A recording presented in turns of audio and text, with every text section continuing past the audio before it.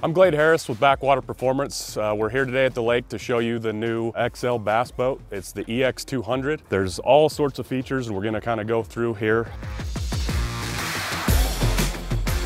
So we carry any trolling motor, Minn Kota, Lowrance, Garmin. We've got space here for up to a 10-inch graph, or we have optional mounts that you can mount up to as big as you want. We've got a recessed spot here for the foot pedal for your trolling motor. We've got bow trim adjustments and navigation light adjustments here. Really cool, comfortable half butt seat here. Nice XL embroidered logos. You could sit in this thing for hours. One really cool thing about these boats, and something you won't see in any other bass boat, is this T-rail system. It goes the full length of the hull here, and XL builds all sorts of accessories that go in this T-rail. Anything from rod holders, cup holders, tackle storage, things like that. Heck, we even have a mount for a Camp Chef barbecue grill. They come standard with this high quality carpeting, also with this standard reflex flooring. Optionally, you can get the entire deck done in this reflex foam flooring. We've got tons of storage for rods in this boat. Here's the main rod storage. This one holds 9 rods. This secondary compartment here holds another 6, along with any other gear. All of these storage boxes come with this raised lip watertight seal to keep all the water out of all your storage compartments. Move back here to the side, we've got room for another 4 rods with these boat buckle system to keep everything down when you're flying. There's also an option to have either a single console or a double console. If you opt to go with the double console, it has a watertight glove box. Keep all your clothes, your sunscreen or whatever dry inside of there.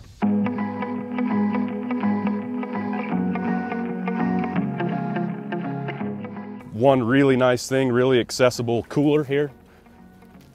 It's a 10-gallon cooler, and all these compartments drain. So we move to these seats. We've got these really nice bass boat style seats. This one's a little jump seat that folds up, or it doubles as a step. Let's move to the console here, the business end of the boat. We've got an adjustable foot plate. You can also get a hot foot for this boat as an option.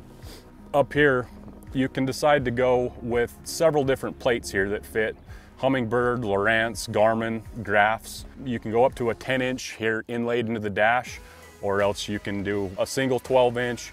You can do dual 9s, one for your graph, one for the navigation. Really cool custom sport steering wheel. We've got these paddle style trim and jack plate adjustments right here, really easy to get to, so you don't have to take your hands off the steering wheel to do anything.